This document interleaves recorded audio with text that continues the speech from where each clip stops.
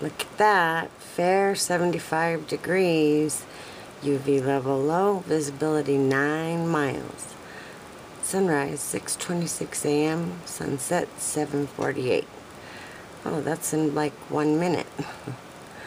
Cool. Well, maybe we'll catch that out my bedroom window. Well, I didn't make a vlog yesterday. Why didn't I make a vlog yesterday? Because I just was so grubby and not in the mood that I just couldn't even bring myself to do it.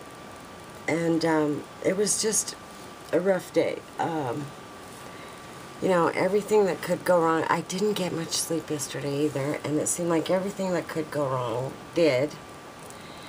My poor son was trying to help my husband cut some frozen hamburger meat and knocked off one of those USA pottery bowls of my husband's that was his mother's that I guard with my life. I don't even know how I left it there by the cutting board. You know, I don't even know. But you would have thought the poor kid, you know, wrecked a freaking Cadillac or something. I don't know. The man lost his damn mind. So I have to keep my eyes out for a USA pottery bowl, medium size, blue, ribbed, light blue, baby blue. If anybody sees one of them around, snatch it up. I'll pay for it up to probably $30 a bowl now. I promised I'd replace it, which I know it's not the same, but it is kind of the same, you know. I've had that happen to me numerous times, where I've either given up something that was special to me because I needed the money and was able to replace it later or whatever, you know, but it all works out. Then last night, my son shares with me some text messages that his father has been sending him. You know, and this is stuff that I've been meaning to start going over during this 50th year of my life on the planet, because I haven't shared much about my past with people, and you know, with my subscribers. But you know, what my past was like obviously has everything to do with what I am like today, and I think it's important to talk about a lot of it, because very much of it is things that have caused me things like PTSD, you know, social anxiety, other kinds of, you know, reactive fears, all kinds of things.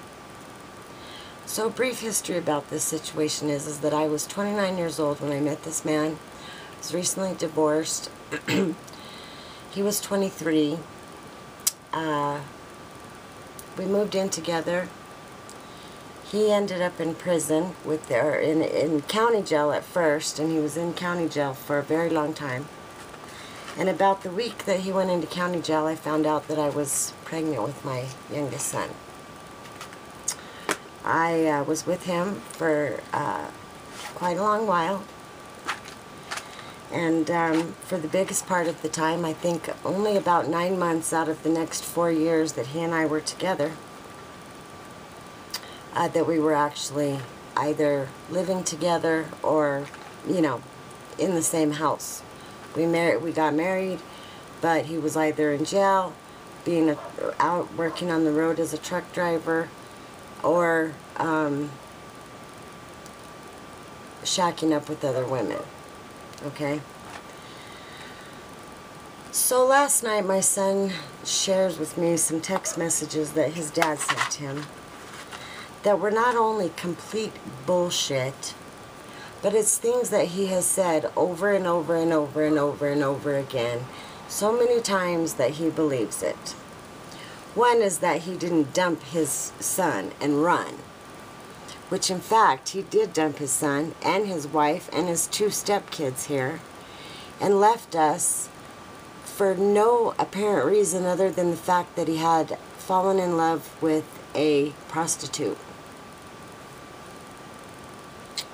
Okay, so this was in July he leaves us here. I'm going to give you a little time frame very quickly. July of 1996. In October of 96, he calls and asks me for a divorce because over that period of time he had sent me $250. I still have the receipt. $250 over a 4-month period of time. And my rent was $350 a month. I was working at his mother's cafe. And his whole family knew everything that was going on behind my back and still put it, you know, wouldn't even try to help me understand what was going on when everybody knew. Okay? So what he tells my son last night is that I was running around with a state cop and I was also dating my current husband, and that's why I didn't take him, that's why we got a divorce. But in fact we got a divorce because he lived with 2 women in the first 6 months that we were separated. I didn't live with anybody. I didn't live with anybody for 16 years. And the same man that I started dating after he and I were separated, and he'd already lived with 2 other women, is the same man that I'm with today. Not only did he abandon his children, but every woman he gets involved with, he calls their kids his kids. And he leaves all the other kids in the dust. And he has all these like 15 kids that he claims as his own, but only when he wants to. And he has his current wife convinced that not only was I a whore and that's why we got divorced, but that his own mother put her hands on me and held me down so that he could beat the crap out of me so that he could kidnap my son. He didn't put his hands on me until after he'd already kidnapped my son and was gone for 6 weeks with him. And I went to his house to get my son, and by God, by the next day I had my son and a restraining order to boot. His mother never held me down. She wasn't even there. She went to court and lied and said she was, but she wasn't. No one else was there but he and I and our son.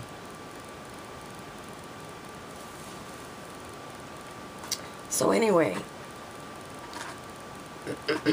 I called his little wife last night and I left a message on her phone that if she believes the bullshit that he tells her, she's going to have a real problem just like I did that spanned over 7 years. And the only, and he told my son that when he was born, I handed him my son. Now let me tell you that he got out of jail the day I went into labor. So I was pregnant the whole 9 months by myself. Why I'm going to hand my baby over to somebody and say, this is now your responsibility, you deal with that. I don't want my son. Okay? Then, like I said, he was out of jail for about 6 months and was put back in jail when his appeal bond was denied. And he didn't see his son again until his son was almost 2 years old. And then we were divorced by the time we were separated 3 months after my son's 3rd birthday. And I have cared for him myself the whole rest of his life with the help of my boyfriend, my husband, his stepfather, my son's stepfather, who helped me raise all 3 of my kids even though we were only dating. We never lived together. I supported myself.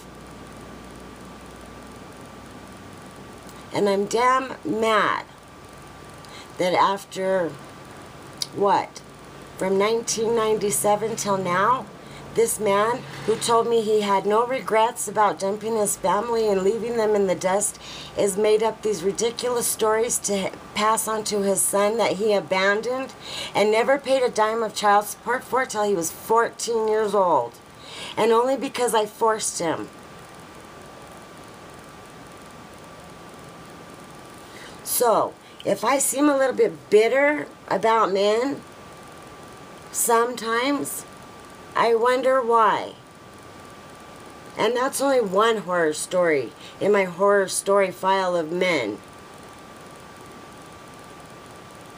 But don't ever think for a minute that he did, and I hope he's watching this, and I hope his wife watches it too.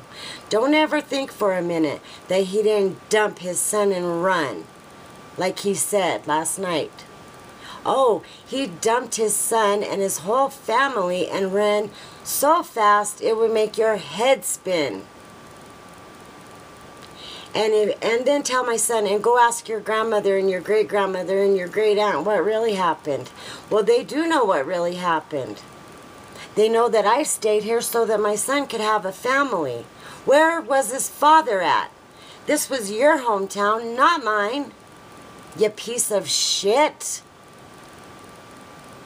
And you took us from a home that we loved.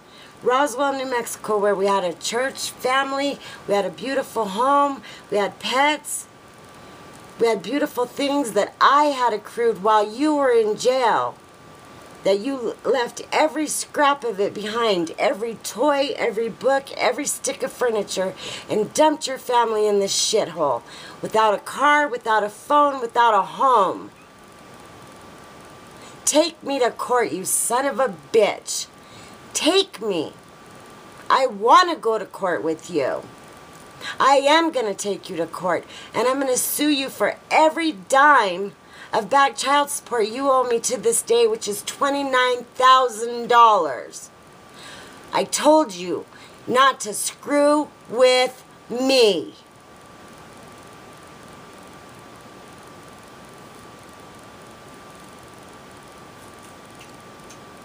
Now, this is a huge part of my 50th year, because I'll be damned if I'm going to go the rest of my life listening to you spout bullshit. When the one sure person my kids had in their life was their mother, because their fathers were never there. And you know that. So you go to the pearly gates as soon as possible when you get there and have a chat with your father about the way you've treated your kids and your family and your parents and everybody else. You crazy, sick bastard. Now that I've got that off my chest, it was a great day today. It was gorgeous. And that's the only thing that messed with me all day, was hearing this BS that this ridiculous idiot has the audacity to tell my son about his mother. You know what? If I had left you for another man, I would have been proud as hell of it, because you would have deserved it. But I didn't leave you for another man. You left your family. Period. Point blank. End of story. And everybody in town knows it. And you best not come here spouting that bullshit around this town. You think you're so big? You think this is your town? Yeah, well, bring it, and we'll see.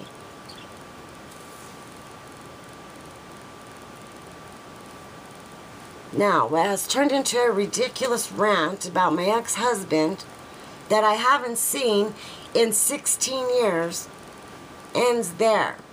And if he's got something to say to me, leave me a video response, because I'd love to hear it.